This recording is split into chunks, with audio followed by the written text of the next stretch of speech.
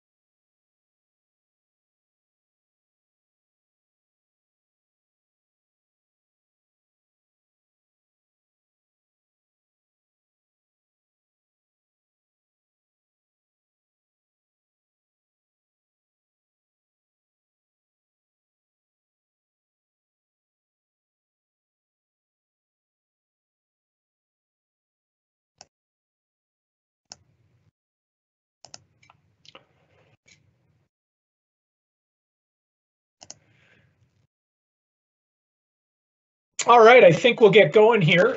So I just want to thank everybody for taking time out of your day. I'm not sure what everybody's got going on in their practices with the lockdown and everything. I imagine some of you are still seeing patients on an emergency basis. But without further ado, I think we'll just get right into it. So I'd like to, I'm Clayton Aiken. I'm founder and the managing partner at Aiken Henderson CPAs in Calgary, Alberta. I want to thank Roxanne for allowing us to host this webinar and maybe change the narrative a little bit and talk about something other than sort of what we've been talking about for the last 4 or 5 weeks. Roxanne is an optometrist and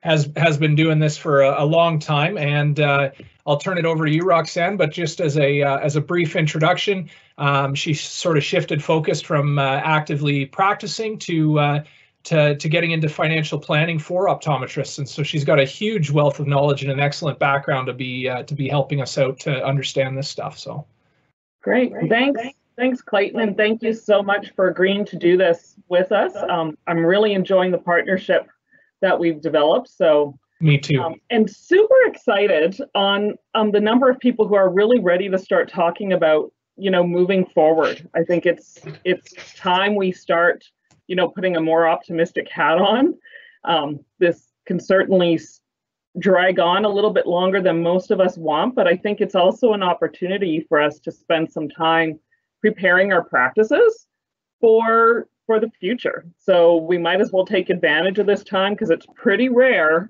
that this kind of opportunity is ever going to present itself again. So just a little bit brief about me. Clayton did mention I was a practicing optometrist. I sold my practice in 2012 and really decided I wanted to still help people, but in a much deeper, more personal way. And that's what led me to financial planning, and this is where I'm really working now to help people create great harmony. And I know, Clayton, often you refer to yourself as a tax ninja.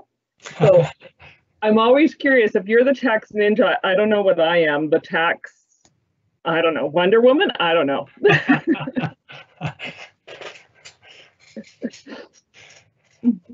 Really, the big thing when we talk about selling a practice, it really is a culmination of your life's work financially. Chances are you've avoided taking salary a number of times because you were building your practice. So even just by a very conservative example, I've built this chart showing that if you started your practice cold at age 30, you gave up $25,000 of income in that first year. You had practice growth of 3% a year, and you gave up that same proportion of income moving forward. Over a 30-year period of time, you will have amassed, if you were able to invest it on your own at 5% annual compound rate of return, you would have amassed just under $2.4 million alone. So if we think about what we've poured into and given up in our lives to build our practices, we really know that these practices are a huge, huge part of our retirement planning, right? So how much of your salary have you given up to build your business? How much could those dollars have purchased in investable assets? How much could you have compounded that over 30 years of your career? So it's a huge portion of your estate, but let's not also forget, how much do you want to contribute to CRA? So I think it's super important that you want to maximize what you take home when you do dispense of your practice. So how are we going to do that? And Clayton's going to now cover one of those great ways for us to maximize that. And then we're going to talk a bit more about tax. Awesome. Yeah, so there's me. So my background, just as a brief introduction, is in tax and tax planning. And we've recently, in the last 2 years, gotten into running back-end offices, really from an accounting standpoint for a variety of firms, and including optometrists, which we've gotten pretty good at over the years of working with a few of our key clients. So Roxanne mentions taxes and how to really pay less of them. Do you want to flip the slide there, Roxanne?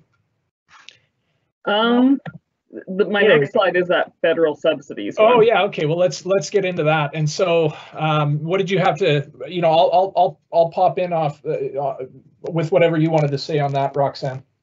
Well, really, the big one, just a note on the loan program, the CEBA. They've lowered the minimum on that T4 requirement to having paid $20,000 from the original $50,000. So that did open up the program to more offices. But keep in mind, if you can make that repayment by December 31st, 2022, free money, automatically save, 25%. So I think at the very minimum, even if you don't technically need the money per se, there's certainly an argument to be made that you should still apply for it. Yeah, I agree with you completely on that one. The interesting thing about the CEBA, there are a variety of programs, and I've talked quite a lot about this over the last 3 weeks, and have sort of slowed down because I had to put my head down here and get some work done. But it's been very confusing. And so, a few things to point out on the business loan. One, there is no requirement for you to have a drop in your revenues, like there is with the Canadian Emergency Wage Subsidy. Two, there is a requirement for you to have paid out salaries in 2019 in order to be eligible for the CEBA. And so if you are, say, a sole practitioner with a very small shop and you're the only one that works in it and you pay yourself dividends, you're not going to be eligible for this loan. There needs to have been some salary paid. Now, if you're like a good number of our clients who have had to basically shutter their doors with the exception of some emergencies, there's some wages to make up there. And so the wage subsidy is definitely available to you. I think in most cases, it's going to be pretty easy to prove a 15% drop in sales in March and a 30% drop in sales in April and May. And the wage subsidy, as it turns out, the applications for it opened up on the 27th. So 4 days ago now, you can go and access the wage subsidy through your My Business account. And it allows you to recall employees retroactive to March 15th. Now there's an inner working there between if they've received amounts under the CERB, they may have to repay those. for some overlapping weeks, but what it really does is allows you to maintain your relationships with your staff and get them paid in a lot of cases more than they would be able to access on the CERB. And they're going to like that. And so the challenge with this program is the money's still not coming through quite yet. And so in order to recall those folks and retroactively pay them, or maybe you've been paying them, that requires some sort of bridge financing, which you're going to have to come up with out of your own pocket or the business's pocket in the meantime until the government reimbursements come through. So. Yeah, and keeping your staff happy, that's part of discussing even that business transition piece, right? Yeah, absolutely. Right, they're part of your asset that you've built. So we invest in them, and really we need to treat them that way. They're valuable. Yeah, absolutely. Absolutely. So at this point, Clayton, if you want to load your slide deck, do you need me to stop sharing my screen to do that? Sure. I mean, I thought we would go through yours, Roxanne, and I would pop in at the end. Did you want to? Yeah. Did you want to keep going on yours? I think that's. We most certainly can. Okay. So we wanted to talk about two basic ways to sell your practice, because like I said, it is a vital component of your wealth. So essentially we can do a share sale or an asset sale. So in a share sale, we do have the possibility of using the lifetime capital gains exemption, which is a huge tax bonus there. So we want to try and maximize that if at all possible. Also keep in mind though that the buyer will then assume all the risk of the past company indiscretions. And there is likely a need for you to set up a holdco for certain asset transfer prior to a sale. So when we're selling those shares of that practice, there's going to be some assets you're going to want to maintain, and we'll cover what some of those are shortly. But keeping them in the business is part of that tax strategy. So yeah, totally agree. I mean, if you look at The Rich Get Richer, and I was watching a documentary on this the other day, and effectively, wealthy individuals take advantage of capital tax rates, which by and large the world over are much lower than income tax rates. And so when we're looking at income disparities, if you want to sort of multiply your wealth, the way to do that is by paying capital tax. And so without a capital gains exemption, you're only paying half. But what the capital gains exemption does is it allows you to sell your shares and not pay any tax up to a certain maximum. And there's planning that we can undertake, that we can still undertake despite the changes that were announced in 2017, that allow, potentially, depending on what your individual provincial rules are for company ownership, we can even build it in so that your family members can tap into some gains exemptions as well with certain rules. And as Roxanne says, there's liabilities that come with shares. So a buyer will often want to buy assets, and a seller will often want to sell shares. So it's really finding that equilibrium. And when we talk about when you buy shares as a buyer and they're coming as a bundle of assets and liabilities, there are ways through contractual warranties, et cetera, to have recourse if something pops up as a liability that wasn't expected. But in order to enforce that contract, you still need to be able to find the purchaser and enforce a contract on the purchaser, which can be problematic at times. So that's just sort of things to think about in a share sale. Certainly when a buyer engages us to look at shares in a share sale, we'll go through due diligence. So we'll look through, we'll have a lawyer look through the minute books of the company. We'll look through previous tax returns and the accounting of the company to see if we can sort of dig out any unexpected liabilities that might not be reported in the sale document. So anyway, sorry, that's my little add-on to the share sale portion, Roxanne. Yeah, no, that's perfect. And I don't think that due diligence gets enough credibility, really. And it's super important, right? So yeah.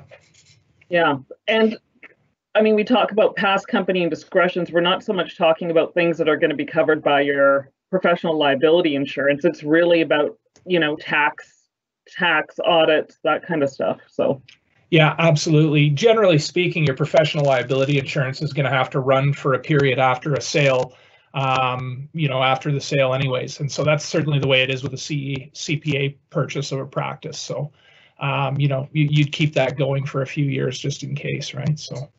Yeah, I know in my case, what the professional liability insurer did is they just moved me to a retired status. So essentially my plan continues on indefinitely at no charge. There you go. Great program. Yeah, yeah. Yeah, and so when we talk about an asset sale, which is what buyers usually want, you're not able to take advantage of the lifetime capital gains exemption because you're not selling shares. And there can be, so now you've still got a company, you're just selling out the assets from under the company, and then you have to take whatever's left and deal with the liability, or the liabilities of the company. And when, if you've got a client list, for example, that you've accumulated over the years, and it started at $0 when you started your practice, and now you're selling it for $500,000, you've potentially got a $500,000 capital gain there on the value of the quote unquote goodwill that you established in that client list. And so in an asset sale, it actually gets pretty complicated because we have to go through and say what we're selling in an order, and what value we're assigning to each of those. So if you've got some of your equipment that is part of that sale, maybe you've got a building that is part of that sale, and there's a goodwill portion, it becomes an accounting and a tax exercise to go through and assign values to each of those so that you can figure out how to calculate the tax impacts in the company that you're keeping for selling the assets out from under it. The buyer prefers that because basically if they're buying a list of goodwill for say $500,000, they're going to get $500,000 in what we call tax basis that they can depreciate over a number of years. Now the depreciation rate on goodwill is pretty low, but it is there. And whereas if they're selling shares, the buyer will not be able to realize what they've put in, the money that they've put into those shares, until they actually go and sell those shares or execute a tax transaction to otherwise take advantage of that, what we call cost basis. So, broadly speaking, we can tax person this to death, but broadly speaking, sellers want to sell shares, buyers want to buy assets. And so it really is finding that equilibrium between the two to arrive at a final deal and getting comfort on a share sale that you're not picking up some liabilities that you can't live with, for example, when you carry on the practice. Yeah, absolutely. And just one other comment on the asset sale side is because of provincial regulations on that professional corp designation, you will end up having to roll that professional corp into a holdco. Simple, not overly expensive. You're not setting up a whole new company. You're just doing a rollover, but that'll also allow you to keep some of those assets that you're wanting to keep in much the same way we talked about them on the share sale side, where you're going to create a holdco and then move them into that holdco. Yep. Agreed. There's just some additional considerations really that just to keep in mind, right? So on a share purchase, certainly for the buyer, it does give you an ease of practice continuation. As far as life goes on, you just keep going, right? There's nothing that has to happen different on the day you've taken over. You just continue on. And you do maintain some liability, though, to keep in mind of any severance generated from past employment for employees. So when we talk about the benefit on the asset purchase side there, essentially all staff are fired when the previous owner closes up his business. And now you're having to look at rehiring all those staff again. And there is certainly a risk that you could lose some good staff in that process. It's change. We know people aren't crazy about change. This is a prime example. It stresses people out. And you may need to offer some increased incentives to get some of those real key people back. You have eliminated that severance portion. Did you want to talk on that at all? Yeah, I mean, an interesting real life scenario here that we've actually gone through at our firm, because we've been doing a lot of work around the wage subsidy and the business account, the CEBA. And, we recently worked with a business owner who acquired the business in a new company. So it was an asset purchase in November. The business didn't change. It was a restaurant. and the staff stayed the same. There was no blip in the radar whatsoever. They did a pretty smooth transition on their payroll accounts, but it was a new company. They were terminated from the old company and hired from the new company. Operations didn't cease, same business, but now we fast forward to today with the CEBA announcement, and previously it was $50,000. I think they qualify now that they've dropped it to 20, but the new company hadn't paid wages of $50,000, right? So it's just a real life interesting example of what we're seeing for that exact scenario right now. I mean, it's not every year that we enter a global pandemic and the government starts having to hand out money due to forced shutdowns. But that's a real life example of where, yeah, you're terminated and rehired, and there can be some consequences to do with that you might not expect, right? So, yeah. Thanks for mentioning that, because certainly anytime we're using a revenue test for anything in that transition period, you can certainly lose out on some opportunity there. Yeah, I mean, another company that we are dealing with, a professional services firm, on the revenue test drop, they've just acquired another bundle of assets in January. And yeah, I mean, that's a problem. So they did not qualify. So yeah. So we did talk a little bit about what that lifetime capital gains exemption could look like, and I mean, it started. You'll have to forgive me, I don't remember what year, but it does increase up every year with the government's inflation level. So for 2020, it's sitting at $883,000. So any gain you make above your cost of starting that business up to that amount is completely tax-free as long as we qualify for it. So there's always an asterisk to everything, and that's where really planning ahead can become vitally important. Absolutely. Yeah. The other thing to keep in mind is if you've already used some of your lifetime capital gains exemption, you do get a little bit more room every year. So if you sold a previous business, say you had a practice in a different city, you sold that one, you've moved to a new practice, chances are you have some additional capital gains exemption room again that you could tap into. Yeah, agreed. So, one of the main points to consider here is, you need to have a corp to have a gains exemption. If you're a proprietorship and you're not incorporated, you're never going to get this.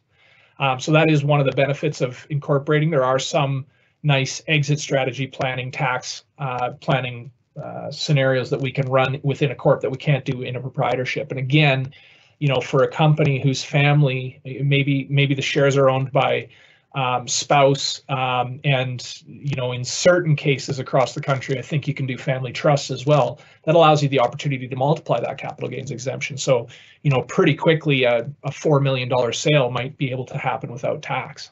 So, yeah, that's truly amazing from an estate planning standpoint. But you bring up another good point when you say, this certainly doesn't qualify for sole proprietorships. And now when I'm advising a lot of my new doctors, there really isn't a great hard rule to convince them to incorporate right now because of those tax changes that happened in 2017. Yeah, I mean, that's a great question. That could be a whole course on itself, when to incorporate. My general advice is to look to two things. One, what are the liabilities of your operations and your business, and can they be mitigated somewhat by incorporation? I'm not sure that's particularly relevant. I know that's not relevant whatsoever in a professional corporation standpoint, because your liability sees right through that corp. And so then the second point really is, are you able to tuck enough away after you've spent what you need to survive? Are you able to tuck a bit away? And now how much is that? And what are some other tricks that we can do with that money within the rules of the tax system, such as life insurance and gains exemption planning, et cetera? What are some of the tricks that we can deploy to help that wealth grow faster than it otherwise would? And so really, are you making more than you need? Okay, maybe now it's time to consider incorporating.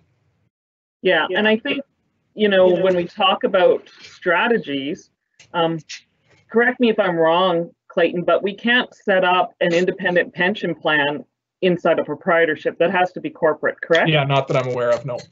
Yeah. Right. So there are some additional strategies around that. I think for a number of new grads, particularly if they're still in the associate standpoint, it's pretty tough to make a big argument for setting up that PC yet. Yeah, I agree. You can always go there later. You know, the thing with tax planning is, unless you're talking about a sale, you need some lead time for a sale. But you know, you can always make your structure more extravagant down the road. Often it's more expensive to do it later than it is to do it now, but by the time you factor in the professional fees in maintaining the extra structure between now and then, you know, maybe it balances out. So you got to do a bit of a juggling act on that. Yeah. Fair. So aside from having to be a corporation to utilize that lifetime capital gains exemption, there are some very specific rules that CRA has in place.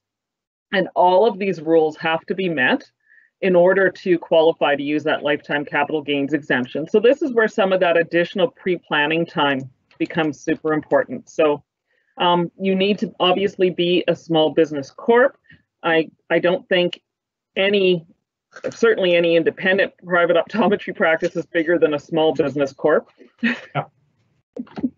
What's the cutoff on income?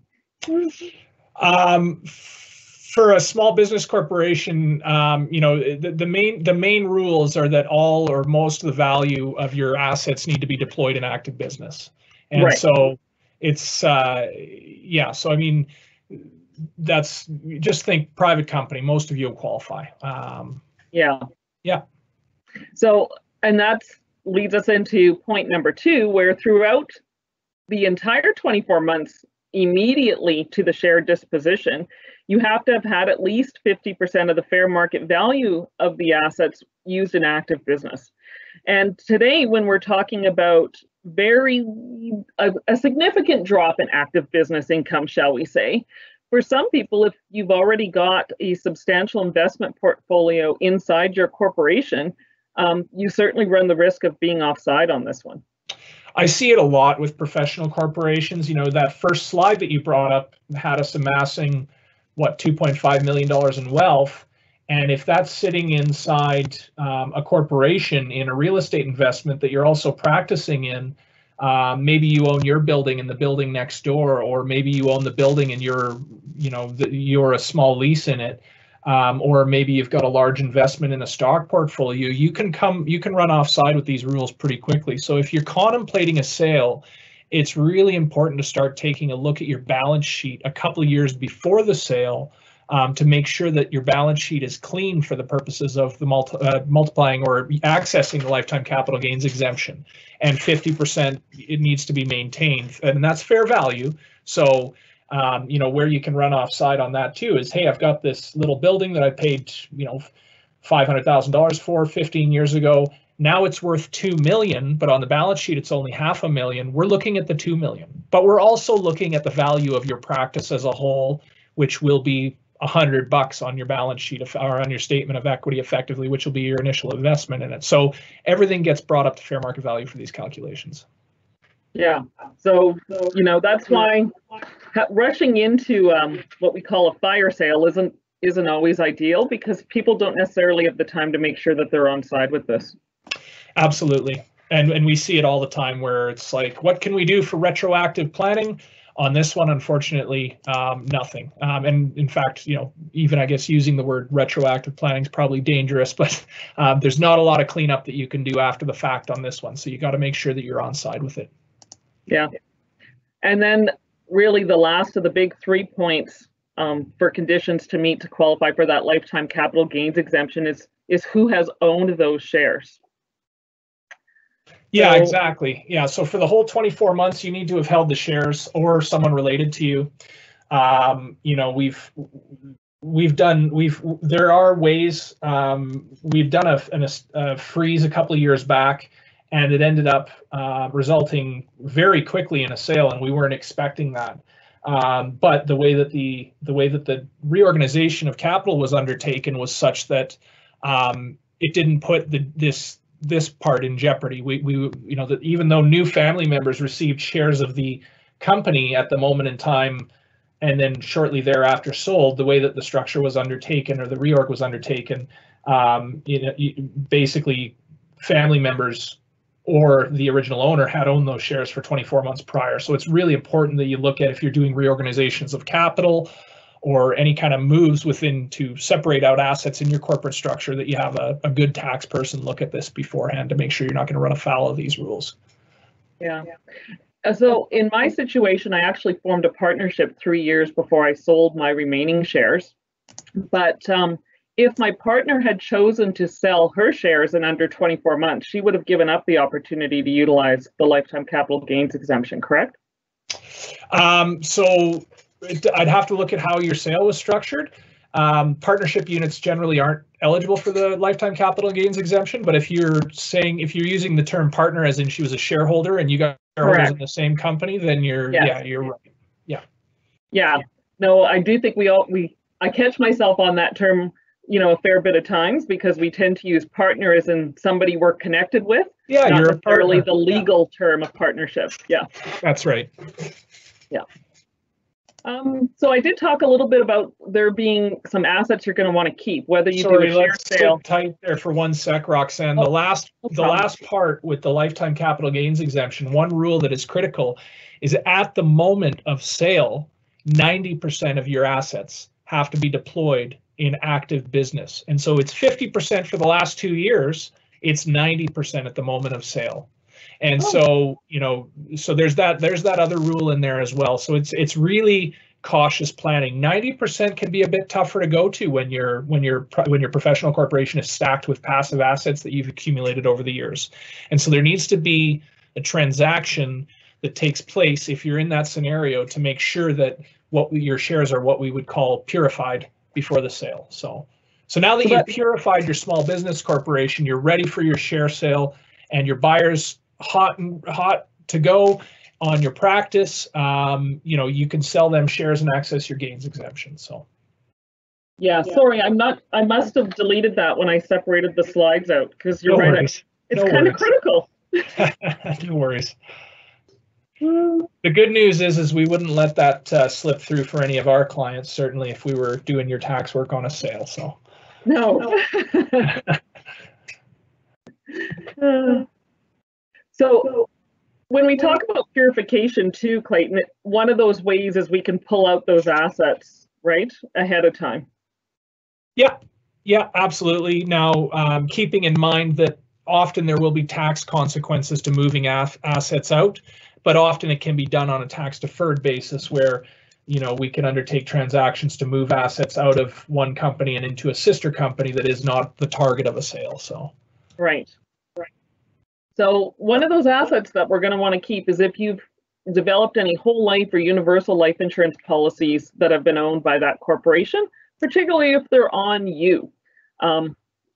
You could always obviously sell them with the business, but if you added to that investment portfolio inside of them, because that is one of our tax strategies, chances are you're going to want to take that with you.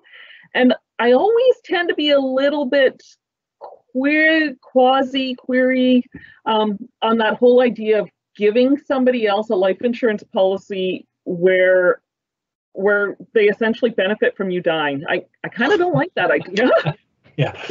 Yeah, and so when you set your life insurance policy up, it's real important to consider what the horizon of your operating company are, and whether or not you actually bake that life insurance policy into the same company, et cetera. So that's just things to consider, because certainly moving life insurance policies around after the fact in and out of companies can be very expensive. Yeah. If you're doing that asset sale, there is no trigger on that, because you're maintaining that corporation and it just gets renamed to a holdco. So there is actually no movement. That's right. So, but yes, there can certainly be tax implications in moving life insurance policy. So that is always something worth having that discussion ahead of time. Obviously, other assets to keep would be corporate investment accounts. Again, chances are you use that to help build up some of your estate, so you're probably not likely going to sell that with the business. And lastly, the assets to keep are any personal items of value to you. So I do know some people have, a bit of an antiques collection in the eye care industry, equipment, glasses that they may want to keep as opposed to sell with the business, depending how attached you are to that stuff. And in my case, I actually had art owned by my corporation that I chose to keep. So I'm kind of the art junkie. That's my little Achilles heel, I guess. And partnerships, again, not using the legal term for partnerships, but what if I'm only selling part of my business? So I'm selling 40% of my shares, for example. Do you want to talk about any differences that might create? Yeah, I mean, it's really important when you're, and this is particularly when you go to sell your business, a buyer is going to want to see this, particularly when they're buying a fractional share, or not a fractional share, but a fraction of the shares of a corporation. You're likely going to have a unanimous shareholders agreement in place. And what are the terms of that unanimous shareholders agreement? Because when a buyer comes into, so anytime you're in I guess quote unquote partnership, not the legal term, but in a sharing share ownership with a corporate owner, you're going to have a unanimous shareholders agreement in place, or you ought to. If you don't, it's probably wise to disconnect from this webinar now, call your lawyer, and go get a USA in place, because that is priority number one. USAs will address a lot of things, from what happens when I want to exit the business.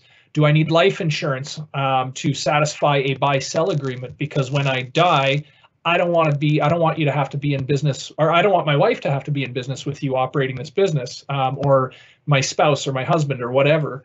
And so a USA will deal with that. And so one thing to think about on this is when a buyer's coming into buying shares of your company, they're also buying into that unanimous shareholders agreement, and that's something that they're going to want to review as well. So, yeah, I think it's super important, and I think sometimes, yes, we need the lawyer to draw that up, but before we put pen to paper, it is super worthwhile to have your financial planner, as myself, and Clayton, your accountant, to review that, because there are a few things in it I've seen over the years that just kind of, for some reason, got slipped through the cracks, right? So how we calculate the fair market value of that business in the event of a disability or in the event of premature death. If it's not worded correctly, you could have a huge deposit to the capital dividend account that now becomes part of the fair market value, and that was never the intent. Yeah, you might be giving a lot of benefits away to somebody who you never intended to give benefits away to. I agree. A USA needs to be nice and tight and buttoned up.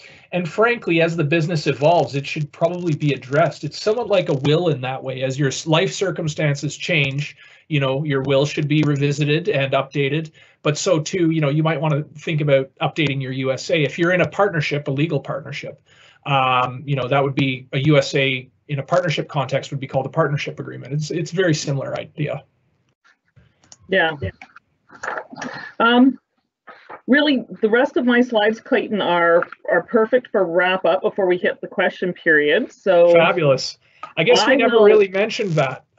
So I'm going to make an announcement over here in the questions. So here I go. An error has occurred. Live Q&A.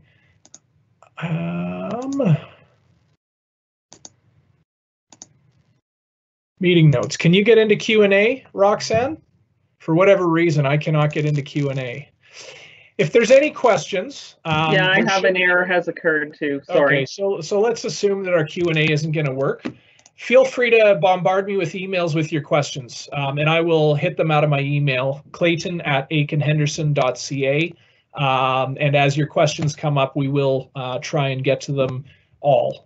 And so I guess, yeah, at this point, we'll turn it over to me. So here we go. Screen 2. So you should have up on your screen, Roxanne, confirm please, the accountant's playbook, accounting or optometrist cloud accounting solutions. Do you see that? I do not. Okay, here it comes. And there we go. There we go. I do. All right. We got it. So, aside from being structured correctly from a tax perspective, I mean, that is a huge part of it. And making sure that when, your exit is imminent. I mean, let's just be honest here. Your exit is imminent. And so how do you want to go out, right? Do you want to go out with a nice pool of passive assets and a good financial plan that Roxanne's put together for you?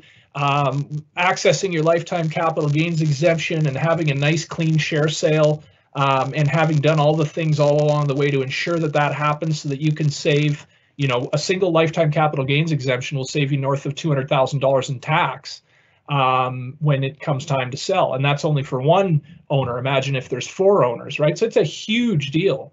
So now that you've got my world cruise. Sorry, say that again? That $200,000, that's my world cruise.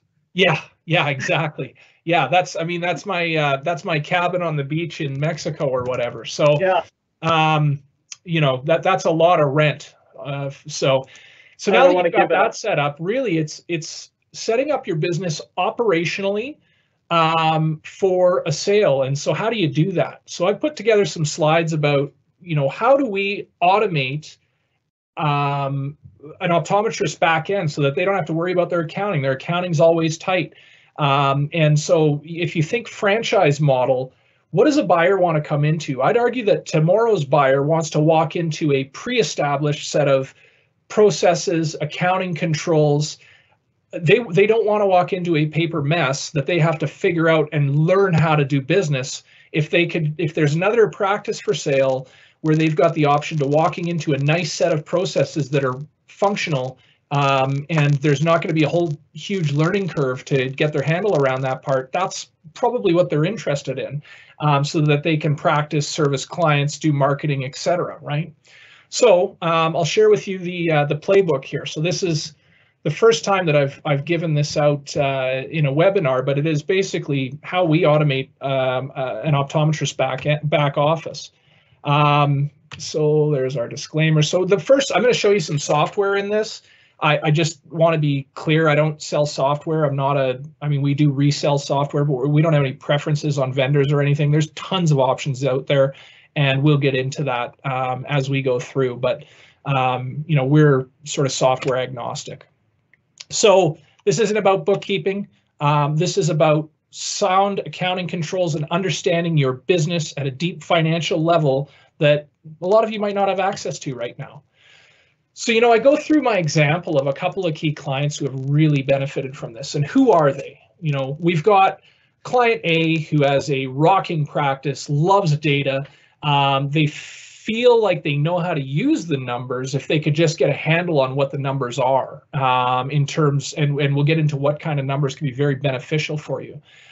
They know that there's room to grow the business, but they don't know what they need to get out of their system in order to make the decisions to help them grow. You know, then there's practice owner B who wants a little more freedom with their lives, spend more time at home with their kids, worry less about the bookkeeping and the tax man, and you know, and make sure that their employees are paid on time, and just really want to step away from the administrating of the business and focus more on practicing in the business and growing the business. You know, and so, and then there's, you know, there's this other sort of entrepreneur who, entrepreneurs notoriously wear a lot of hats. And so, you know, we see this a lot where there's an entrepreneur who just has to do it all. They got to do everything in their business. They're the only person that can do everything in their business.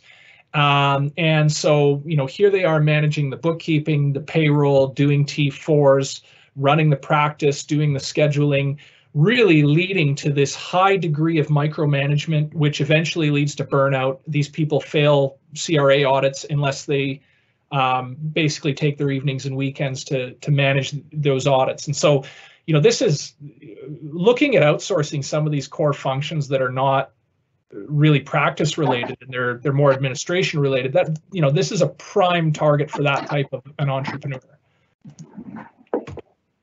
So data entry is fun. And a great use of my time, said no one ever. I mean, if you're, you know, raise your hand on what the most valuable resource in anybody's practice is. Number one, you know, some business owners may just go straight to, you know, it's me, I'm the doctor. But, you know, second or first, depending on how you look at it, it should be your people, right? And looking after your people, looking after your customers, and growing that list. And so, all of those things that we just said, accounting has nothing to do with that. Really understanding the results of the accounting has something to do with it, but actually being involved in the compiling of the data entry and killing yourself on day-to-day administrative tasks, that's not a good use of your time. And certainly today with, all the technology we have, we're really silly not to utilize it. Bang on. Yeah, exactly. And so what's the characteristics of old school bookkeeping? And so I'm sorry, there's probably going to be a few people on the line here who this really resonates with, maybe not in a good way, but first, it's manual, it's draining. You wouldn't believe the number of business owners who I talk to when we first start talking who go, oh no, it doesn't take me that much time at all. And when you actually start adding up the amount of time and energy that's going into the accounting, it's staggering, but it really takes a bit of honesty to get to those numbers.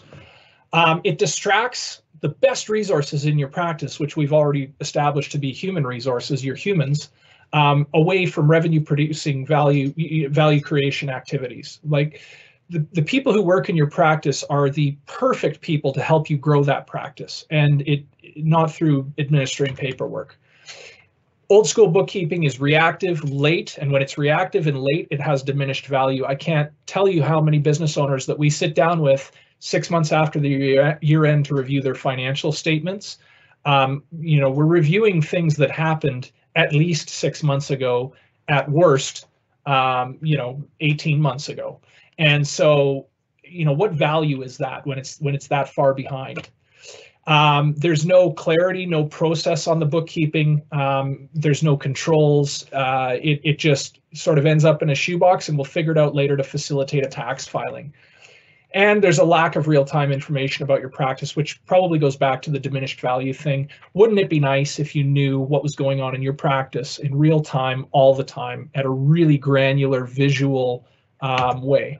And so, go ahead. I can just interject there. I think the reality is most optometrists aren't trained to be business owners. I think back to the business class we had in university, and it never taught us how to manage those numbers. Sure, we were taught what it looked like to open some financial statements, but we didn't understand how we could utilize them. And I think, and certainly in my case, I had a number of different accountants over my optometric practice career, really looking for the perfect fit, because I didn't have somebody who actually was able to tell me the value in them. They were really just a tax exercise. Yeah, exactly. And a great book on that is called E-Myth, where, it gives the story of a pie maker whose grandmother's pie recipe was awesome. And so they decided to, that person was a technician, a pie technician, and they decided to go into business for themselves because they're great at making pies. And what they quickly realized was that the business of making pies is quite a lot different than making grandma's pies and having your family love them, etc. So very, very relevant. And really, when you're looking at, accounting control systems and information about your business, actually setting up to get that information, it can be very time consuming. So what do the best optometric practices that fetch the highest sale price have in common? Like, there's a few common threads, right? And so, great client list, great location, brand equity, definitely. But what else, right? They've got great accounting and business systems and processes. They are turnkey. Think franchise. Buyers want easy. These owners know every facet of their numbers inside and out. They know what their business is worth so well that they can talk a buyer into paying that price, right? Because they can explain their numbers 7 ways from Sunday. If you can't see it, you can't measure it. And if you can't measure it, you can't lead it. You always have to start with sort of, why are you in this business, and what is the end game exit strategy, and how do you set yourself up right at the beginning to get that. I'm gonna skip past, I don't know if Scott's audio will come through here. I think we'll skip past that one, but basically Scott, who is a business coach on our team, is talking here about how most business owners, to Roxanne's point, know nothing about their financial statements. It's just numbers to facilitate a tax filing, right? And so the power in those financial statements is immense. And so what is the barrier to good accounting and good, good business processes and good business practices First one is time. I mean, this stuff takes time to set up. If you're going to go and teach yourself how to run a business, how to be a doctor, and how to do your own accounting, that's a daunting sort of undertaking. You know, entrepreneurs wear a lot of hats, and so you got to decide and pick and choose really which ones you're going to wear. Resources, you know, it's only recently that technology has come along to offer small businesses and even in some cases medium-sized businesses the ability to have access to fabulous financial information about their business in real time, work, you know, a quarter as hard as they used to get at that information. Used to have to be a big company and hire a finance department to get at that information. Now, little businesses can do that. They just basically need to outsource their accounting function to an expert in the field, and boom, you've got it. Or, you know, commit the time to learning the systems and set it up themselves. But you can actually, using technology, get to having a big team, a big finance team, a lot easier than you used to be. The next thing that is a barrier is value and capital. A lot of business owners don't see the value in paying an accountant, you know, a few $100 a month for bookkeeping, or to develop good accounting controls for them and to monitor those accounting controls and ping their staff when the controls are coming off the rails. A lot of people don't see the value in that. And what I mean when I say they don't see the value in that is they think that it's better for them to just undertake this stuff themselves, and because they value their time less than they value the few $100 a month that it costs to get this stuff done externally. So let's take a moment on that one. So Sure. When I think about the new buyers of today, and people talk about millennials, and the reality is in today's new group of optometrists, they're really looking for much more work-life balance than I think people of my generation and older really looked at. And I was part of that change as we started to see more women come into the industry, and there was a lot of talk, well, women don't work as hard as men, so that's a problem. We're going to need more people. And I really don't think it's a gender issue. I think it's more a reality that there's much more to life than just our practice. So if I'm going to spend 30 hours a week in my practice because I want more work-life balance, does that mean I want to spend 10 hours of my week managing my accounting systems? There's a cost to that. If I'm going to spend that extra 10 hours, I'm probably going to make way more money spending it in the exam room. So let's be realistic about that. Yeah, exactly. And, you know, not only are you spending your time in the exam room, but now it's come time to sell your business. And now you've not only got to train the buyer on, you know, how to run your practice, but also how to do the accounting that you've been doing for 10 hours a week. I mean, it's daunting for them, right? And so if they're comparing your practice to a practice that has this stuff in place, pretty easy decision. If the values are similar, and you'll fetch a higher value, frankly, because there's more value to it. And then the last piece is knowledge. Knowledge goes with time. You can get the knowledge, you just got to commit the time to do it. And so all of these things can be sort of subverted or skipped by just getting some good technology in place, hiring somebody to help you with some training, developing great processes, put the work in up front, and have a great system that sort of drives itself. So what can be automated? I mean, this is pretty cool. We can automate, from an accounting perspective, almost anything, from time entry to practice management, to expenses, financial statement prep, AP, reporting, KPI. I mean, the future is all about integration. If we go back to this slide, you know, we've got hubs here, and we'll talk about this in a second, but we've got a hub here. And then all of these tie into the hub. And so it's really overseeing those integrations and making sure that they're functioning properly. That's the new accountant's job. The old accountant does debits and credits. The new accountant is really a technology expert, because the future is all about integration. So your hubs are your QBO and Xero are the main big players in the space in Canada right now. Certainly Sage has an online offering. I'm not as familiar with it. We support QBO and Xero.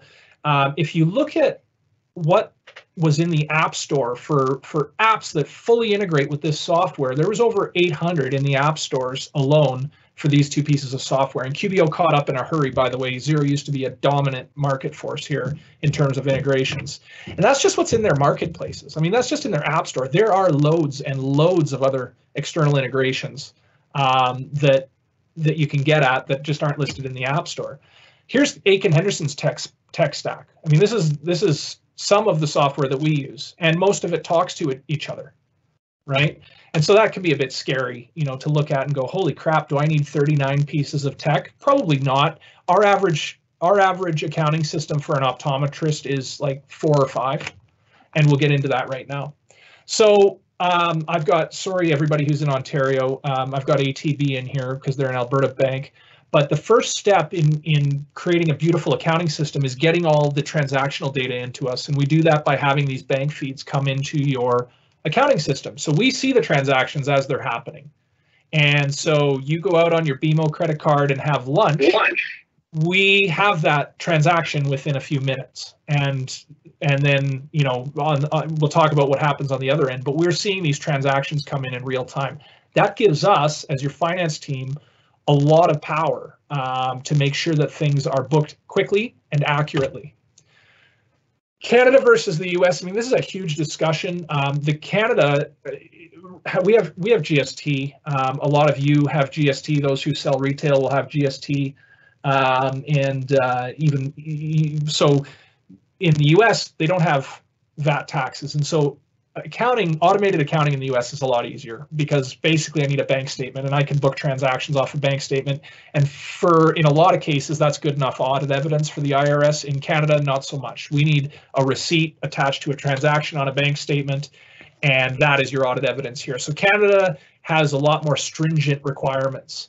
Who's the winner so far in banking? I haven't looked at this in the last few months, but CIBC is ahead in terms of integrations. The difference there is if you look at these banks, they're all feeding, they're not feeding the software directly data. What is happening is the software, QBO and Xero, is logging into your bank accounts and taking basically a screenshot of your transactions and converting that to text and a usable transaction. Whereas CIBC and a lot of the banks in the US feed direct transactional data right into your bookkeeping system. CIBC opened that up, I believe, last summer. I think it won't take long for the other banks to follow suit. So when we're setting up this, so now we've got your bank feeds. Now what's important? Well, it's communication and understanding how we talk to each other and what the rules of engagement are. And so we've got a partner portal set up that we list out your playbook. When you go for lunch, here's what you need to do. When your direct energy utility bill comes in, here's what you need to do. In a lot of cases, it's nothing. We'll try and automate that. And then when there's tasks for you to do, which we try and limit the tasks to 2 per month, you know, you'll get them through here. Calendar of events, you got a GST return due, you've got a payroll remittance due. We'll set that up in your calendar of events. We can have discussions through here, keep all your year-end files, everything in one nice tidy place. So really doing a bookkeeping system through email it's challenging, especially when there's any level of complexity, which is why we use a branded portal where everybody can log into and see what's going on. So let's get into some cycles. I got a question here.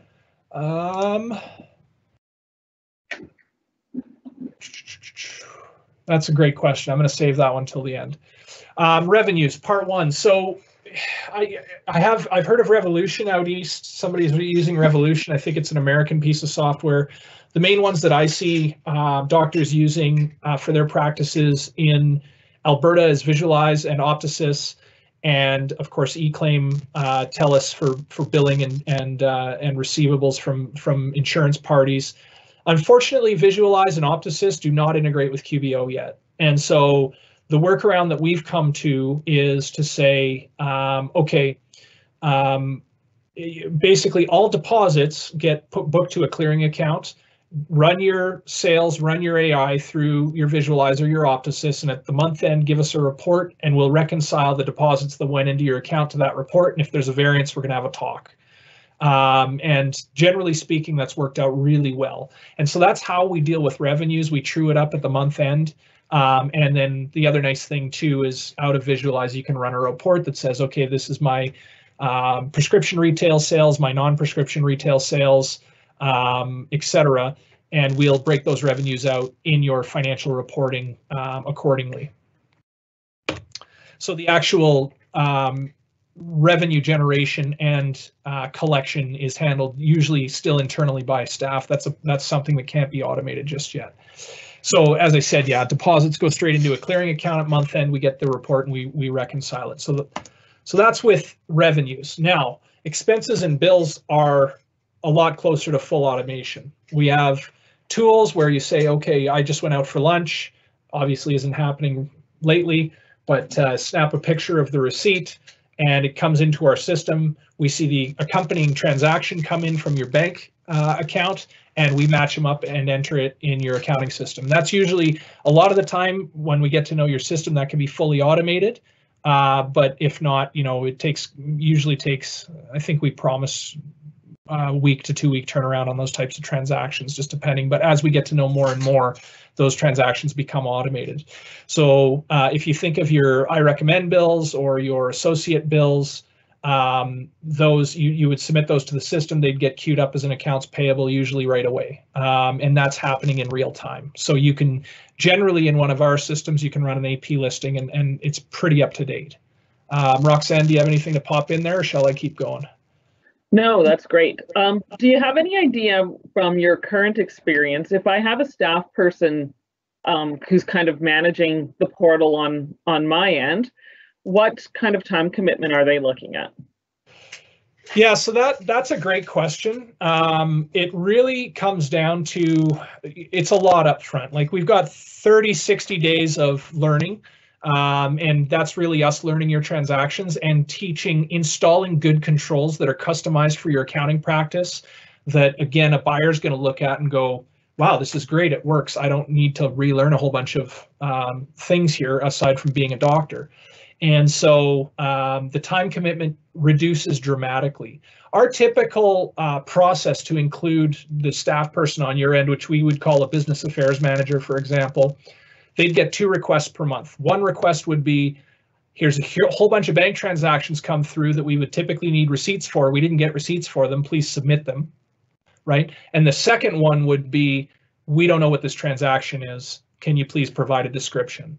So you can imagine in the first few months of dealing in one of these types of systems, you're going to be a lot more labor intensive, but then you're going to start submitting receipts on time, all the time, because you want to stop responding to those requests. And we're going to get to know your transactions as we go through, because we've done some learning, right? So, but typically speaking, I've heard that people have gone from sort of 8 hours a week to an hour and a half a week, including running payroll, approving and running payroll. So, that's a real life experience from one of the doctors that's on with us. Great. Okay, so now we've got your bills set up. How do you pay them? Well, we do another piece. Sorry, got to get back to this one. So, you've got your AP queued up. You can go into another piece of software and just say, great, I want to pay some people now. Click, click, click, pay. And so if you look at, I recommend, we're trying to talk them into getting on with these. I don't think it's going to take very much. And then associate bank accounts, for example, once they're linked up, you literally just click the button, and instead of the associate having to go deposit a check, I'm assuming they're a contractor, by the way, and not on salary, they get an email notification saying, Dr. Arnell has paid you. Here's the invoice. Here's the amount. It's in your bank. Go check your bank, or it'll be there in a couple of days, right? And so you've just paid your bill in the click of a button. It is literally that easy. And by the way, when you use this system, your accounts payable, we will know where the money went, so we will clear your accounts payable automatically. Whereas if you're using e-transfers, we're going to have to ask you where that e-transfer went, because it's not directly linked to a particular transaction in your accounting system. So now your AP is staying up to date in real time. Make sense? Absolutely. Now, what do we do about inventory? Again, because Visualize and Optasys do not integrate. Again, we're basically posting all I recommend purchases to a clearing account throughout the month. And then at the end of the month, we'll get an inventory report from you. You go count your inventory however often you want to. We recommend once a month. If you've got one of the scanners, it gets pretty quick. and basically spit out an inventory report, load it into your financial hub, and we post the reconciling entries, and your inventory is always up to date. So, you know, that's still a manual. The counting of inventory is still a bit of a manual process on the back end. But as soon as one of these programs starts integrating with QBO, a lot of that time will be saved. What about payroll?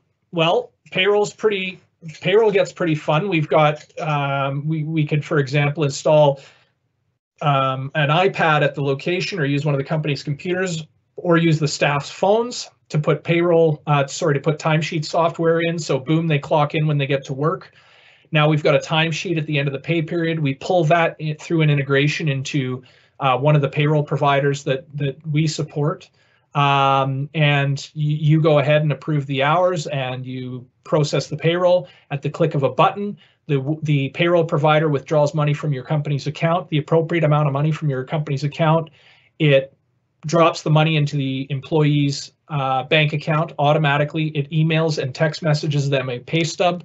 It sends money to CRA next month by the 15th so that the withholdings are sorted out, and it goes and posts an entry in your accounting software that we need. Usually, you know, sometimes we need to go and double check those entries and make sure that they're right.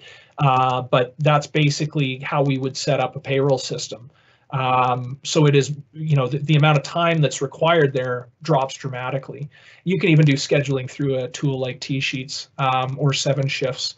I recommend T-Sheets over 7 shifts in this application. So you never have to be worry about being you never had to be worried about being late with payroll remittances. And by the way, come year end, you know, February 28th or sooner than that, we're popping in. We do a quick T4 reconciliation, and boom, T4s go out to all your staff, you know, automated. Year end. Yeah, I mean, payroll is one of the biggest pain points for a lot of our clients. And certainly, I mean, we've got a direct experience with an optometrist that we work with, where one of the main reasons that she came to us was because she was tired of using the online payroll calculator. I think her accountant was using the online payroll calculator. And it's like, this is not an expensive thing to set up and get going on a very robust professional payroll solution that does all your calculations for you. If you're on with a third-party benefits platform provider where they're, you know, taking medical off, you can have that auto deduct through this system, and it does it all on the back end. You just we set it up for you at the beginning, and then it's basically on autopilot. You know, come year end time, we've already got all your information, and so we're basically after year end calling you and saying your year end is done, as opposed to, hi, I've got this giant request list for you. And then when you're coming in to go over your year end with us, we've kind of been going over it with you all year, so there's no surprises, and you can, you know, it's basically come in for a signature. So a lot of benefits to that. And so if you look at what good does all this do me, and in context of a sale and what do buyers want, imagine handing your buyer a board level professional report about the operations of your business. Imagine saying, I got a bit of a cutoff, that's non-prescription 2%, but imagine saying, here's a breakdown of my percentage of revenues, and this is up to date to 15 days ago, like we closed off last month end. Here's my cost of sales as a percentage. Here's my wages as a percentage of revenues month by month, right? And if you see a blip in that, I mean, you can see some consistency here, which you should be seeing. But if there was a blip in that, you would very easily be able to easily identify changes that need to be made in your operation. I mean, you could go down to daily wages as a percent of revenues if you wanted to get into that sort of granular level. Purchases as a percent of prescription and non-prescription sales. You know, anything you want to see, we can set up for you in an advanced reporting dashboard to really give you useful, actionable information about your business. But not only that, is when you're going to somebody who's coming to sell their business to a buyer with one of these reports in hand and explaining the value of their business is going to go a lot farther than somebody who doesn't have it, right? This is the information about your business, that the deep dive that you can do, right? Another example, here's where my cash flow went, right? I brought in 1.2 million and here's where the money went, right? So all kinds of great reporting we can do when we have access to real-time, good, usable information. Right. So what can we automate? I mean, it's endless. The ways that we can help automate process and bookkeeping. So what can't be automated? Some source document submission cannot be automated, so you need processes for that. Invoicing and AR, we already talked about. Inventory management, it can be automated to a degree, but in terms of booking it into the accounting system, we need to do a manual entry at month end. Payroll approving and processing, we will never be responsible for money leaving your account. You will always have to have final say on that. And what fails when we're setting up one of these systems? Well, do I have this video here? Dang. I forgot to link this video back in. My apologies. This is a hilarious video from my childhood in Wayne's World where the hand just starts moving on the table, and the punchline is we fear change because he just smashes the crap out of this hand for like 20 minutes. It's a great movie. If you haven't watched it recently, I recommend it. It's a great quarantine video, high quality programming. Failure points in cloud accounting. Were you a big fan of Wayne's World? When you just say about what people are watching now, the fact that Tiger King was trending. There you go. The new one is called Too Hot to Handle. I've got kids that are 17 and 20, and I can tell you it's made for some interesting conversations, but boy, are we lacking some intelligent viewing. Well, intelligent viewing, I mean, just take your kids back to Wayne's World. Do them a favor. Tell them that this was the high quality programming, anyways. It was much better. Yeah, I think so. It was pretty crafty, creative stuff. Tiger. I haven't gotten into the Tiger thing yet. Okay. Okay, so here we go. Failure points in cloud accounting. What fails when we set up? Because we've learned. We've been at this for a while now. We've had some failures with our clients. We've had some excellent successes. What are the main failure points? Organizational buy-in is a massive failure point, probably the number one. If you've got a team and that you're going to transition your business processes and your systems, think franchise for sale, think really clean bookkeeping systems and really good accounting controls. If your team isn't bought into it and they've got inputs that they need to contribute, there's going to be a failure point there and you're going to get resistance. Particularly if somebody's used to doing data entry in their day-to-day job, right? You're going to get some resistance there because now they don't need to do that anymore. And the answer really becomes, great, you don't need to do that anymore. Now, how can we redeploy you on revenue producing activities and to making our clients happy as opposed to entering debits and credits, which computers can do now. And so it isn't about replacing people, it's about repurposing people to higher value tasks. Process and diligence. We will install or help you understand your business and install great accounting controls. We need diligence on that, meaning they have to be followed. And when they're not followed, things start falling apart pretty quickly. I mean, I think that's within any organization. Understanding the inputs. So when you set up an accounting system, it really is about what needs to be contributed to this accounting system and when. When an invoice comes through from Direct Energy, is that coming by email? Great, we can just set up a forwarding rule so that you never have to worry about that. But when you go out for lunch, sorry, you're going to have to snap a picture and throw the receipt out, right? It's understanding where the inputs for your accounting system come from. And then training, right? So, often when we talk about installing software in an organization, no problem, we can install some software, but what's missed is the culture piece that goes along with a transformation of this type of program. And it's really getting your team to come on board, understanding the culture behind the change and how to have your people come along with the change. That needs to be managed. Flipping software is not easy unless it's managed properly from a culture perspective. Regular review and feedback. We've had clients who thought everything was going great all year and they're giving their bookkeepers great feedback because their bookkeeper's talking to them, but they have never looked at their books. Get to year end and the books are wrong. Well, I'm sorry, but that's a bit on you because you haven't been paying attention to it throughout the year. The quality still relies on you inserting yourself in and understanding what's being produced for you. Transition planning, I think that goes back to culture. And just flat out incompetence. We got some people who really resist this stuff, particularly within organizations, or they don't want to learn, and those people are not a good fit for this type of system. They got to stick to the ledger paper and doing it the old way. I think you bring up a good point there, though. People are very resistant to change. And if we're talking about starting to prepare your business to sell, there's no bigger change than changing that leadership team of your business. So you do want to have a team that's ready to embrace change, and unfortunately, sometimes not every team member is going to be a hugely valuable asset moving forward. And I think using this period, like, I hope you've been in communication with your team. I hope everybody is working together, but it's very easy to identify who your potential queen bees are, or, you know, the people who aren't playing for the team.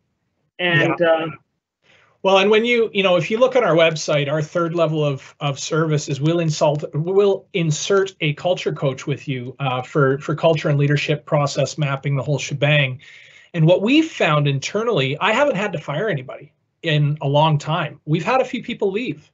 And when your culture is defined and your mission, your vision, and your core values are defined in your business, and you've got good accounting controls and business processes that create transparency within your organization, you'll find that people start self-selecting out because they can't, it's harder to get away with things that they disagree with.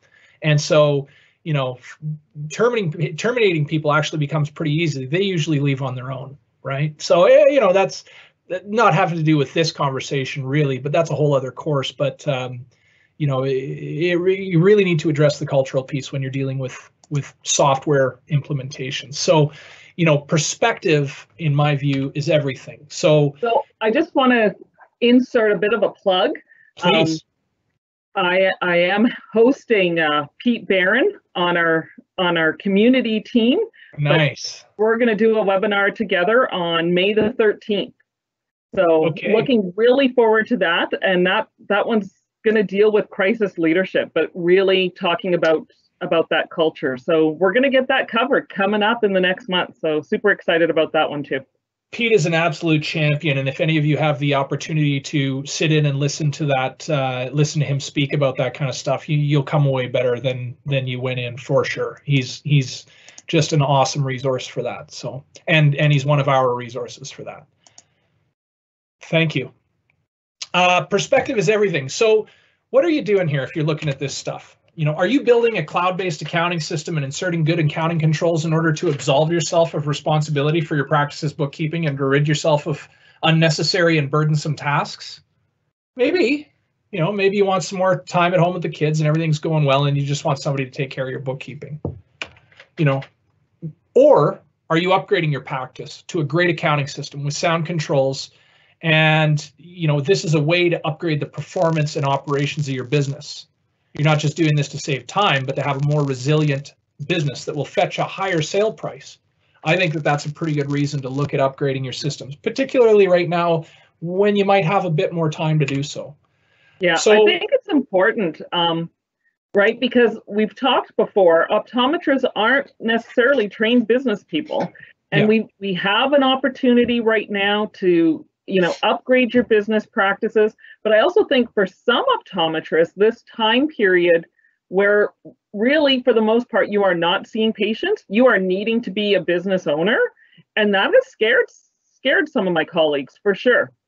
Yeah, absolutely. Absolutely. You know, it's the till's no longer ringing like it once did. And so now what? And we've experienced this in a big way in Alberta in a variety of industries. You know, I don't have a grandfather that was in the construction business, but let's just say my grandpa owned a construction business back in the 90s in Calgary. The till was ringing so fast, you know, and in the 2000s, the till was ringing so fast that it didn't really matter what you did. It was going to rain. And so that's not the reality we live in anymore. So you need to tighten up and figure out how to do business better, really. You know, and successful practice owners are the ones who want to achieve scale and want to have a successful practice. They focus on improved productivity. They understand and draw conclusions from their practices, financial data, become more efficient. I guess that's more to do with improved productivity. They focus their time on revenue producing activities and their customers and not on administrative tasks. They get obstacles and repetitive degrading tasks out of the way of their humans. You know, I call them their humans because really data entry can be done by robots now. So automation, process, repeat. And so, just leave you with a crazy idea. Treat your business like a business rather than a job. It's supposed to give you more freedom, but maybe it isn't. When you start viewing your business from the eyes of a business leader, hungry for understanding and fixated on goals and measurement, what does that business look like? What would you have to do for someone to, what would you have to change for someone to want to buy your business? Would you have to change, what would you have to change in order to franchise it? What if you don't know? Where do you get the help? So, would your business fizzle out and die without you, or does it sustain itself? Can you go on holidays, right, without the walls crashing in? If we treat our businesses like growing, living, breathing things that provide value to our customers, in your case, our patients, and and provides for us and the people we love and the people that work with us, we might consider doing businesses a little bit differently. So get help. It's available. It's out there, and the help that is available right now to private company owners with little businesses it's almost, I would say, at par with what you're going to hire in if you had the resources to do so, to hire an internal finance department. You've got that available to you now, where a few years back technology hadn't arrived such that you could. So that's my crazy idea. The resources are available. So take it over for a few questions. What are the best questions? Sorry, Roxanne, I should give you a chance. Do you want to throw anything in there? Yeah. My screen has changed. Sure, I got it coming to you right now. Yeah, here we go. It's up on your screen's up. Okay. There we go. Yeah, so just to kind of reiterate on your crazy idea, right? How can we help? So we're here presenting today, and actually giving education is a huge part of what we do in our daily practices with our clients.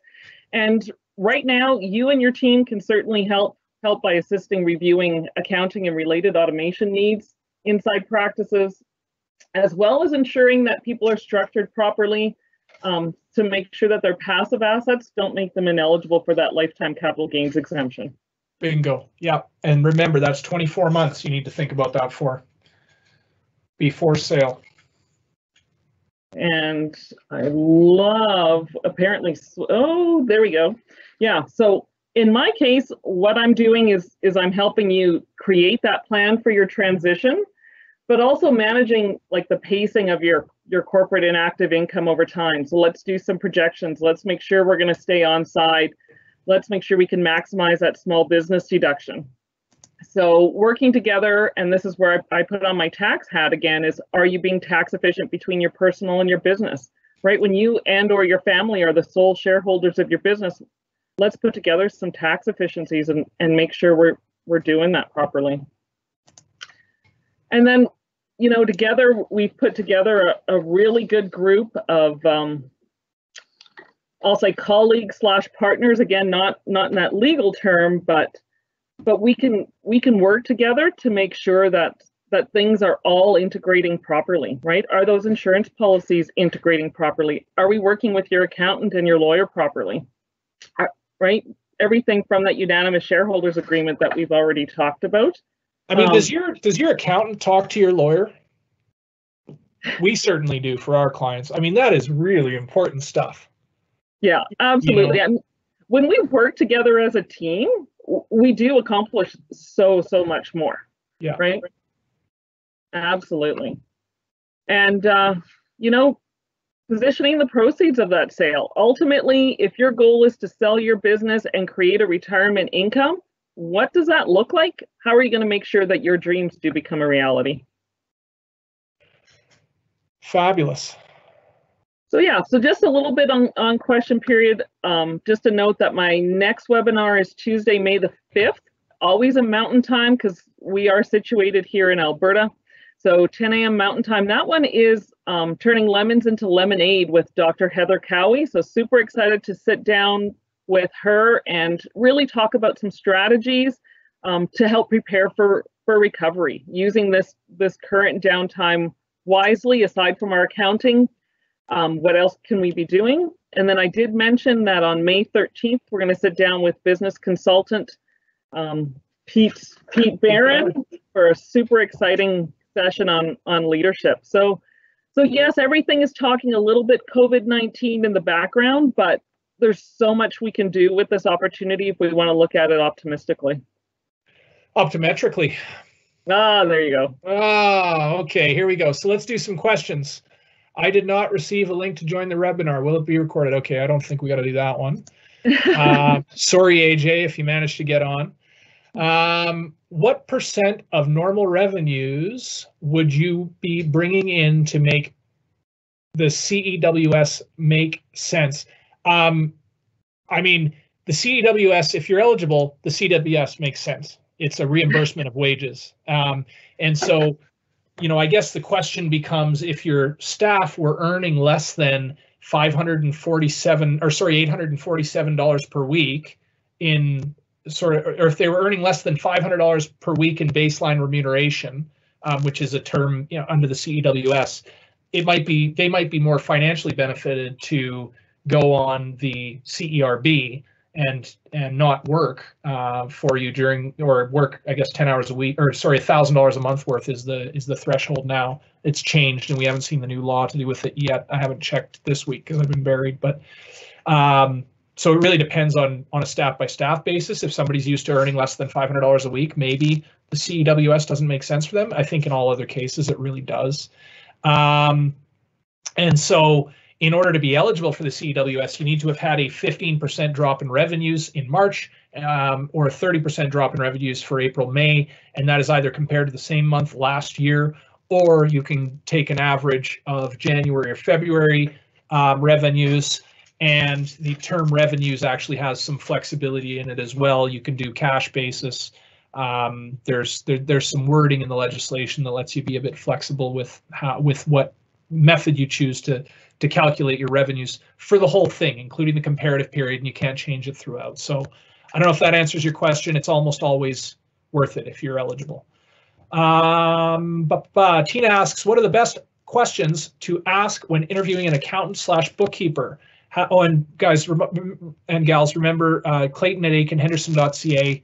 I would have sent you a few emails leading up to this already, so just reply to that if you want to ask a question. So Tina, what are the best questions to ask when interviewing an accountant/bookkeeper? How do I know I've selected someone who knows what they're doing in my best interest?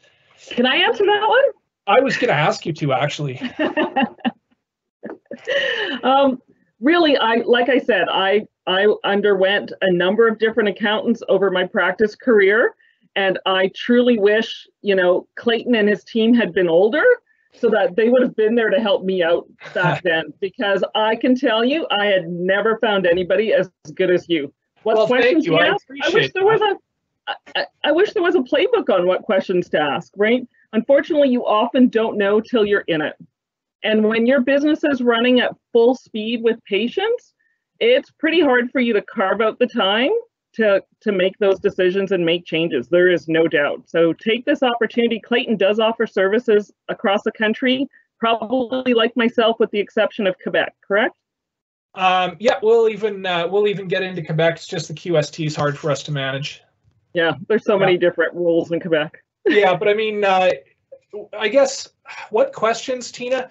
I think you really need to understand what you want from your accountant, right? Because we can do a lot of things for you. An accountant is a pretty general, broad term. If you want to restructure your business to include your spouse in the ownership of your company, you're going to need somebody who really knows tax. If you just want somebody to bang out a cheap and easy compliance tax return at the end of the year, and you're not really fussed about what condition it's in terms of the bookkeeping information that you're feeding to them, maybe you just want that. So are they good at doing year ends? Do you want somebody to manage your bookkeeping for you? Now you need a cloud accountant, a cloud bookkeeper, preferably a cloud bookkeeper, so they can manage it remotely and make sure that your books are updated kind of all the time, which is what we do. And so, you know, I guess if you want to operate on that level, are they techie? Do they understand the new software tools that are available? Do they understand the integrations within the optometry industry? That kind of stuff, right? If you've got a toe north and south of the border, or you maybe are a US citizen, does that accountant have US tax experience? So I guess the questions to ask your accountant really depend on what you want. I think by and large, most accountants are going to be acting in your best interest, but it comes down to scope. You know, if you think that they should be doing something that they're not doing, you know, maybe the understanding isn't that they're supposed to be doing those things. So you really need to understand what you want from your accountant. Sorry, I've had you up on the screen the whole time there, Roxanne. Yeah. Oh, do you have anything to add to that, or Well, next question? I think sometimes when you're living in that fire, you don't always know what you want. Yeah. Right. So it can be tough to make those decisions. But again, you know, having a conversation with your financial advisor, right? We can talk through some of those things and figure out, like, what should you be getting from your accountant. Yeah. Well, and again, if you jump on the phone with an accountant like me, and it freaks a lot of people out when we start talking. People will call me, and within the first 10 minutes of the phone call, I've asked them some really deep questions about their business, because I want an understanding of what they're about and what their business is about. And immediately I want to give some gratification and some, you know, a few quick answers maybe as to how they might be handling things, or some praise about how they've built their business. How much does your accountant ask you about your business? I think that's really important, and you'll usually know by talking to them. Talk to a few, and you'll know by talking to them who's most concerned with your business. Yeah, okay. I've also found with some of the bigger, I'll call them multi-provincial companies, they're not always doing everything in-house, right? Do you have a relationship with your accountant? Yeah, exactly. So what has been your experience? This is a good, I love tech questions. Thank you so much. This one's from Bruce. Bruce, what is your experience? What is the experience of transitioning from QB Professional Desktop to QB Online? I've been with QB Desktop since '98. Is the transition of data seamless? Easy for my bookkeeper to learn? So it depends on your bookkeeper. If we were your bookkeeper, we would make the transition seamless. We do it all the time. So I guess it really depends on the capabilities of your bookkeeper. A lot of bookkeepers, particularly if, I don't want to say old school, but a lot of bookkeepers are really stuck on desktop software. I'm not a bookkeeper. I'm really, my concern is making sure that business owners have the information that they need right now all the time. And so from that perspective, the cloud is better, period. And so it really depends on your bookkeeper. Yeah, I mean, I think, Bruce, I think that you might find that QB, we certainly have a relationship, a big enough relationship with QuickBooks that when we're doing transitions, they do most of it for us. QuickBooks will do most of it for us. So I'm not sure if that's available to you as well or not. The second part of that question is, Visualize has a QuickBooks export report. Do you know if it works properly with QuickBooks Online? I've not yet used it myself. Might be worth looking into. Visualize does not have a QBO export. It does have a QBD export. My experience is, you know, generally speaking, on the purely sales related information within Visualize, gives you everything you need to know about your sales. You don't need that data directly copied into your QuickBooks file for most reasons. When we're doing advanced level reporting, we can use Visualize as a data source to pull in and mix the data sets together to give you the type of reporting that you need. And so I guess quick answer, no, Visualize does not export to QuickBooks Online. Yes, they do export to QuickBooks Desktop, but really the bigger question is, what are you using that for? What is the data that you're hoping to get from that integration? And I think most of the time what we found is using QBO and having us just do a monthly quick entry out of Visualize is equally as effective. And by the way, I have talked to Visualize about the integration. Hopefully something comes on that in the QBO space. Okay, Craig, I have a verbal agreement to sell my practice this year, but now COVID-19 and not knowing that the practices of optometry look like after we come out of this, does it impact the value of the practice? Craig, this is a totally psychological conversation here. My view, I like to view problems as opportunities, and the opportunity here is you've got a lot of patients who have not had their eyes checked for longer than they would have liked to, and haven't bought glasses for longer than they would have liked to. And so I think with the correct marketing efforts and the right vision and the right cultural elements, optometry practices are as long as they have the capital to ride through whatever forced closure the government is going to impose on us, which COVID-19 is going to impose on us, as long as you can ride that out, you're in a real nice position to come out of this clean. You are an essential service, and people need what you do. People need to see. So your business isn't going away unless you don't have the capital to ride this through, in which case, that's a different story.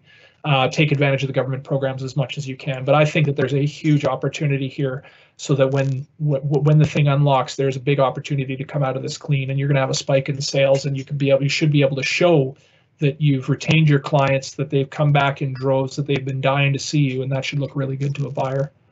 Yeah, make sure you're in a position to retain those clients.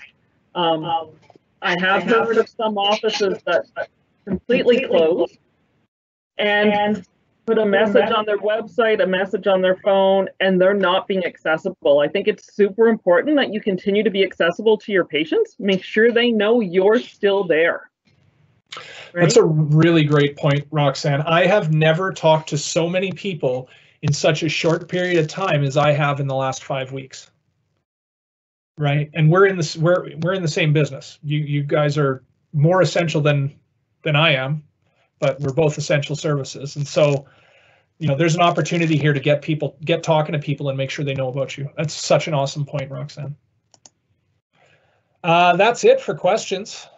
I don't see any others coming through, so I guess we will wrap it up there. Roxanne, how do people get a hold of you? Yeah, so the easiest way to get a hold of me is my first name, Roxanne. I've got actually 2 email addresses. It's kind of crazy, but Roxanne@clarityfinancial.services, and the other one is Roxanne@cfspsc.ca, or you can get a hold of me by my website, Clarity Financial Services, or by phone.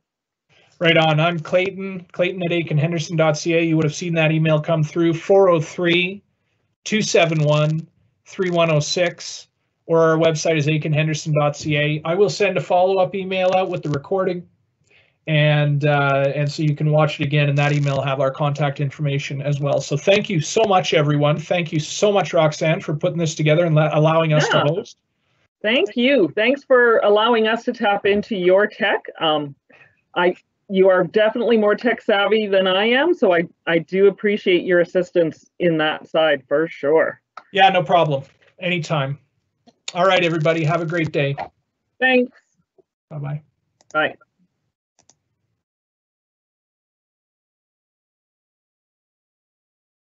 Bye.